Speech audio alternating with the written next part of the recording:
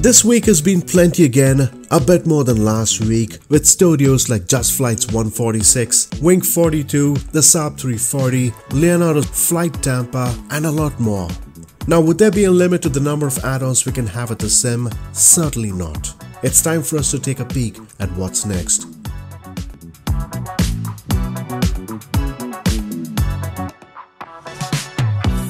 Ladies and gentlemen, a weekly video on what's hot at the marketplace. We cover them often, from the development updates, marketplace add-ons, events, freeware, plus a lot more exciting things. So hit that subscribe button for future releases. Now, the team of Just Flight seem to be in a full swing with the latest development. The British airliner is going through some major testing under beta stage, getting set to join its limited selection of top-level airliners at the sim. There's no doubt the BAE 146 has been led by the team of Martin Northall from Just Flight, with a recent short test flight from Southampton to Bournemouth. They gave us some good scoop on how the progress has been going. The current state appears to be well furnished in terms of aircraft systems being fully operational. Of course, there's some fine-tuning with improvements with a good level of feedback the testing team gave in various aspects, and looking at the flight deck here, instruments are numerous, being a mini jumbo. They've been offering a good performance according to the team. Now, this is a Just Flight product. Complexity plus another level of functional caliber can be expected, not just in systems, flight behavior and other aspects of the aircraft as well. With a given screenshot on the open door and the extension of the air stairs helping passengers climb aboard, now they extend under their own weight, needing hydraulic pressure from the yellow system to retract, which gives us a good example of how versatile the 146 can really be.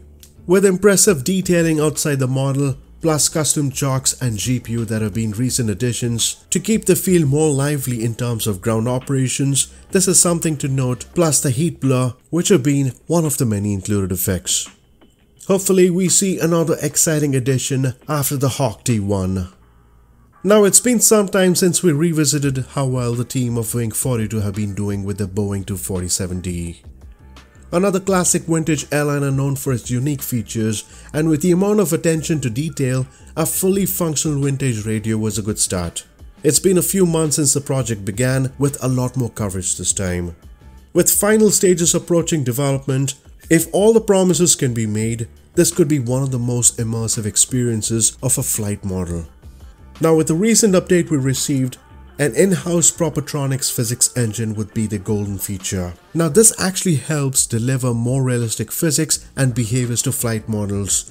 There have been other areas that have been progressed well, including in-depth electrical systems, which may experience fuses that could melt in the panel. This could as well blow up and cripple critical systems of the model, like the landing gear during flight. I love the way different teams have their own line of thought to keep things more real. The same manner, oil systems that flow over parts of the model that deliver real-time calculations in several parameters like temperature, pressure, viscosity and more. If you're not convinced about this yet, you get to choose the right oil before your next flight, and to top it all, you get to experience the aircraft in the same state where you left in terms of fuel quantities, oil levels, levers and switches, which makes it rather more exciting with the type of ownership, plus getting flight simulation to another serious level.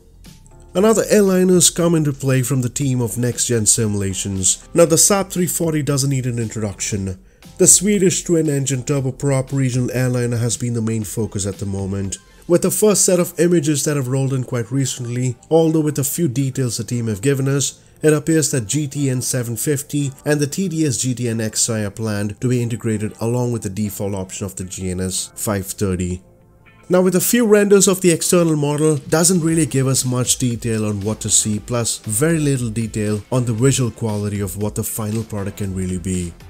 The good news is that this is in progress, along with other models that include the Embraer ERJ family, an ambitious project with a popular selection of regional jets, which leans close to the Bombardier CRJ series that have been followed by the Bandeirante. Now, the Bandeirante didn't have a great reception from the community. However, the team have strongly considered to improve the model further to keep consumer expectations at par, with fixes including sound, weather radar and GTN 750. It's all a learning curve for most of the teams in a platform like this, with so much to code, develop, and when the first implementation takes off, the following projects gets much better and better. Another different yet an exciting aircraft is in the lines of good progress, the McDonnell Douglas KC-10 Extender. The aerial refueler tanker is needed as a sim, and imagine if it gets functional, how more thrilling could this be if you're trying to refuel your jet mid-air. Now aerodynamics have taken this honor to work on a yet ambitious project like this. We need different types of planes here. Not under the same category, rather different categories to try out how planes have been designed for various purposes and hopefully see some missions. Now both the KC-10 as well as the DC-10 are in plans. The DC-10 can be a good addition to the airliners class. A complete overhaul has been made at external model of the aircraft. The goal here is to have a better representation of the forward section, wing roots and other areas, as it's always ideal to have the devs to take their own time when it comes to projects like these. Now 3 different models are in play here, the KC-10 tanker, followed by the DC-10F, that's the civilian cargo transport variant, as well as the passenger version, which is the DC-10. More to cover in the days to come for this. The MD-80 here appears to be well in progress according to Stefano, one of the main members of the team. Now beta testing has been ongoing. The plans are to release a basic package for now. Of course, plenty of features are to be dialed in as well as functionality, followed by expansion packs. Now the expansion packs can include the MD-83 and 88 variant with the inclusion of the Canadian Marconi FMS and PMS as well as EFP and servicing features. Now this has been one of a kind model for sure under the Prepare 3D version, a good reception from that community. Now functions under the FMS service page according to the team would include operating doors, stairs, external power, giving a better integration with the platform. Hopefully we see a new standard set for tube liners following with other great projects. Now ground level speaking, the airport has been featured today would be the Toronto International Airport. With Flight Tampa's next addition to the sim, this is a good start for Canada to get some good set of great add-ons to the region. And it's been quite less with a handful of add-ons here. A noticeable set of improvements when you compare to the Prepare 3D version with high PBR textures, dynamic lighting and a good recreation of interior models. Now the next focus would be Boston Airport, and Toronto Pearson International Airport is the main airport that serves the region of Toronto. It's the largest and busiest in Canada, plus a primary hub for Air Canada and WestJet. Plenty of routes are from this location, from short hauls to long haul flights with Dreamliners and similar categories. Now the team of Flight Tampa have had a good amount of interesting projects at Microsoft Flight Simulator, including Las Vegas.